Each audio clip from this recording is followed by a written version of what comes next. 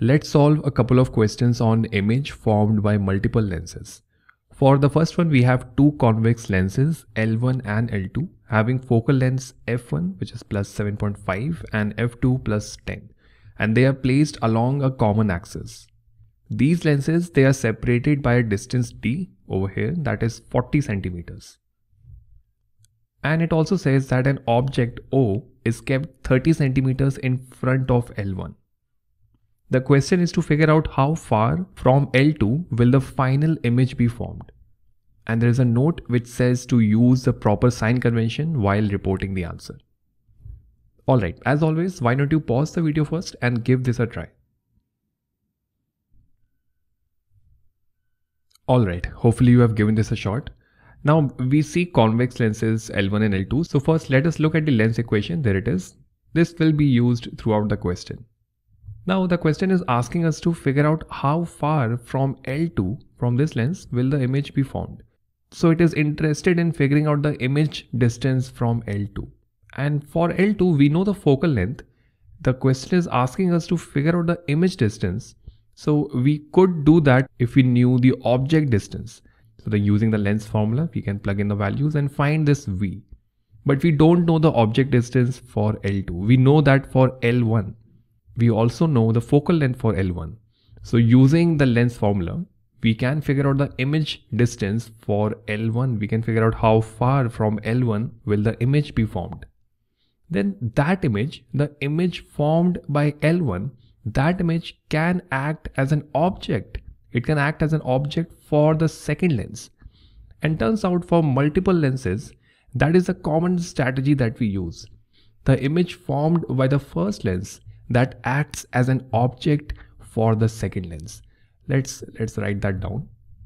Image formed by first lens acts as an object for the second lens. So we will need to use this relation twice. First for figuring out the image that is formed by the first lens, the distance of the image that is formed by the first lens, and then use it again to find the image distance for the second lens. So let's use it once. We know there is an object in front of L1, so this distance would be U1, and there will be rays coming out from this object which will pass through the convex lens. They will undergo refraction, and because it's a converging lens, they will converge to a point, and that is where the image is formed, and this distance is V1. Now we know what U1 is, that is the object distance. We know what the focal length is. We do not know what the image distance is. So let's use this relation to figure out the image distance. So this becomes 1 upon V1 minus 1 upon U1, that is equal to 1 upon F1. If you put in the values, this becomes 1 upon V1, that is equal to 1 upon 30, because U1 is 30, plus 1 upon 7.5. Now we need to think about the sign convention as well. We need to think about the sign convention. Using the sign convention in the numericals, it involves treating the optical center of the lens as the origin. So for this one, we can take that this is the origin. Everything on the left hand side of this origin could be negative, and on the right hand side could be positive. So U1 here would be minus 30. This would be minus 30. Now we can work out this. So 1 by V1, this is equal to, we can take an LCM of these two. We can get 30 itself. And in the numerator, we can get minus 1, that's just this one, plus 7.5 into 4, 30. So plus 4. And this is 3 by 30, and this is 1 by 10. So when you invert it finally, you get V1 as plus 10 centimeters. The sign convention fits what would really happen. It's plus 10, and everything to the right hand side of this lens should be plus, and it's forming at a distance of 10 centimeters from L1. So this V1 is 10. Now the image created by L1, it acts as an object for L2. So this distance right here, that is U2. This is U2, this is the object distance for the second lens. And after going through refraction, it meets at the optical axis and an image is formed at a distance of V2. So now we can use the lens formula again, the thin lens formula again, to figure out this distance V2. And that is what the question is interested in. So when we do that, this is 1 upon V2 minus 1 upon U2, that is equal to 1 upon F2. Now here we know what F2 is, that is plus 10. U2 would be this total distance D minus V1. So u2 is d minus v1, and that is, we know what d is, that is 40. 40 minus 10, this is 30 centimeters. And when we are placing it in the thin lens formula, we do need to follow the sign convention. For the lens L2, this point can be treated as origin. Everything on the left hand side would be negative, on the right would be positive. So 1 upon v2, this becomes equal to 1 upon minus 30 plus 1 upon 10. The LCM could be 30, and this is minus 1 plus 3.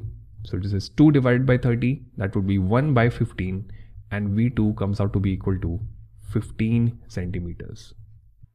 So the answer is plus 15. Alright, let's move on to the next question. The second question says that a person who cannot see far away objects clearly is said to be myopic.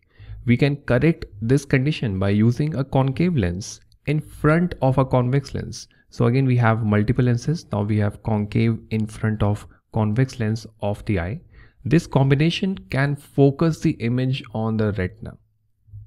A concave lens of focal length -4 is being used in front of an eye lens of focal length +2.1, and the final image is formed on the retina. The distance between the two lenses, concave and convex, is 0.5. And the question is to figure out the distance of the retina from the eye lens. One important note, it says assume that the object is far away, so the incoming rays are parallel, and we need to report our answers correct to 2 decimal places. Again, pause the video, maybe try to draw the entire setup over here and attempt this one on your own first. Alright, hopefully you have given this a shot. Now for multiple lenses, I always find it helpful to draw what the question is describing or stating. So here we have a convex lens, a concave lens, and also there is a retina where the image is formed. So I would start with drawing where the retina is. We don't need to really draw what exactly retina looks like, but maybe the retina is at this place over here. And there is a convex lens in front of it. So there could be a convex lens here, and there is a concave in front of the convex. So a concave lens could be over here. And the question is asking us to figure out the distance of the retina from the eye lens. So let's label that distance. That distance would be this right here. This distance d right here. That is what the question is asking us to figure out. We know what the focal lengths are, and the question also tells us the distance between the concave and the eye lens. So let's write that also. This distance is 0.5 centimeters. Okay, one more thing that the question is saying is assume that the object is far away, so incoming rays are parallel. Okay, so the rays that are falling on this concave lens, they are parallel. First, let's draw an optical axis for this lens, and the rays are parallel like this. That is all that the question is telling us, along with the focal length also. Now this is again a question of image formed by multiple lenses. We will be using the thin lens formula, so here it is. And in the previous case, we devised a sort of a common strategy for approaching these kind of problems. It was that always the image that is formed by the first lens, that image itself acts as an object for the second lens, and then the final image is formed. So in this one, there are rays that are parallel and they are incident on the concave lens. After undergoing refraction, they will actually diverge. This is a diverging lens, and the rays could look somewhat like this. They are diverging. If we extend them, we can have a virtual image being formed at this point. So we can write this point as the image formed by the first lens. And this image itself acts as an object for the second lens. So before we go over there, first let's try to find this distance right here. This is V1. If we are able to figure out V1, we then know that this image formed due to the first lens will act as an object for the second lens. We would then get some idea on U2, the object distance, and we already know the focal length. Maybe then we should be able to figure out what the image distance should be. So first, if we use the thin lens formula once, we can write this as 1 upon V1 minus 1 upon U1, that is equal to 1 upon F1. So we need to figure out what V1 is. 1 upon V1, this is equal to 1 upon U1. Now U1 here is infinity, so let's write that infinity plus 1 upon F1. F1 is -4.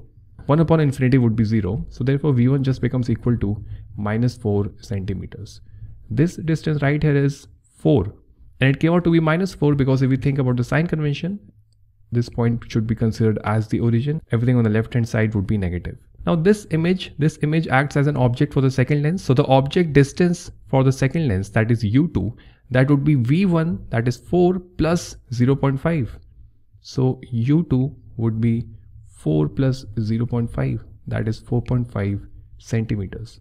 And when we use the thin lens formula again to figure out the image distance that is formed at the retina, so let's see how that looks like. These light rays, after they undergo refraction, they converge and the image is formed at the retina.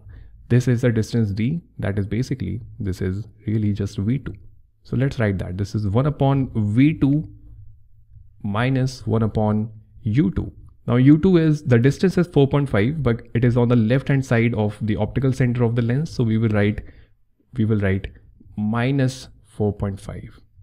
And this is equal to 1 upon F2, that is 2.1.